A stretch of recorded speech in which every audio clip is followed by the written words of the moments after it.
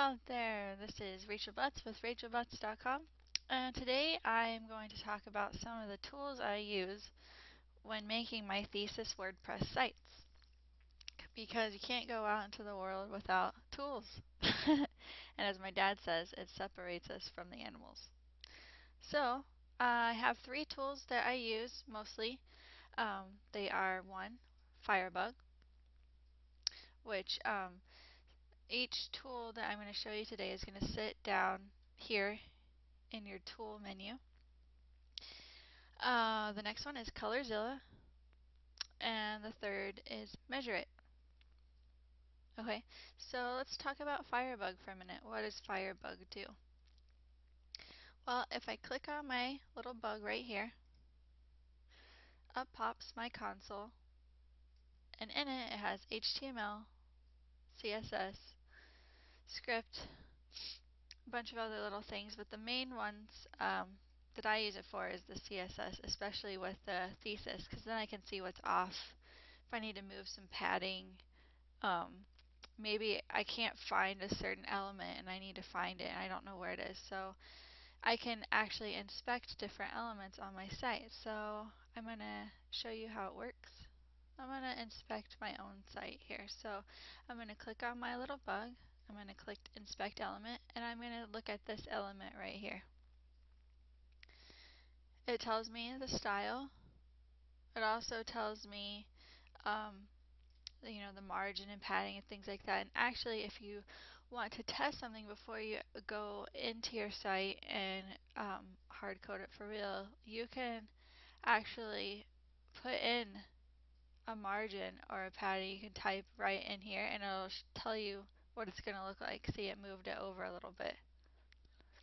So you can play around in here before actually going in and potentially messing up your site. Or you can also go inspect other people's sites and then see what they're using and pretty much copy their style if you like it.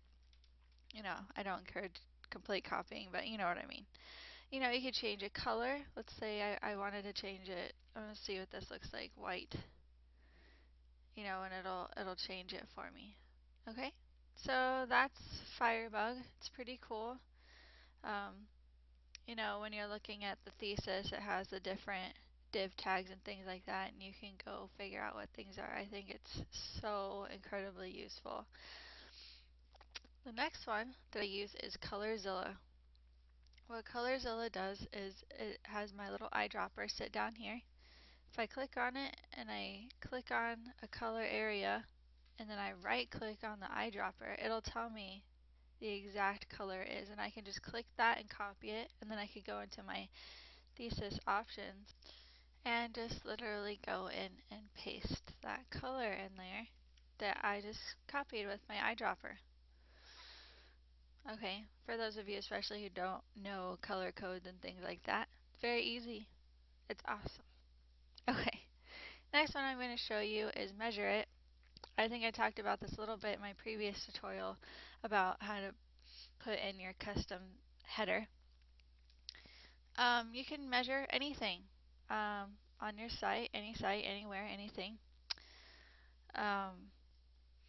So let's say I want to know how big this video is because I want to go make a bunch of other videos this size. So I just click on my measure tool and I just take it and I drag it, and that tells me that little guy is 174 pixels wide by 173 pixels high.